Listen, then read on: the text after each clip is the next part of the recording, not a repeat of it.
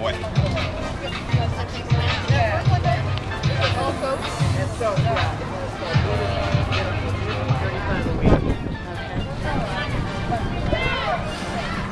So here we are at the farmer's market. I'm standing with the wonderful Beth from Culinary Canine. Culinary Canine, that's Beth right there. The woman behind the potty. Potty. We've got 100% all natural human-grade ingredient treats. We've got frosted cookies, savory treats, cakes, you name it. These aren't just for the dogs, by the way. All natural ingredients, peanut butter, banana. I just ate one myself. It's delicious. So there you go. So Beth, what are your favorite ingredients? Bacon.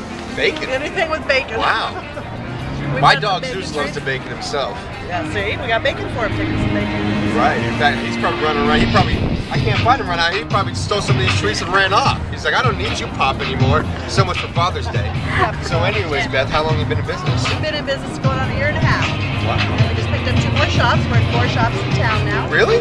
And we deliver locally and we ship worldwide. Right on. Where are your shops at? We are in the Dog Wash, which is just right down here at Eastern and 215. Foxy Pound, which is Eastern and Windmill. And then both of the doggy districts, south and north on Rainbow.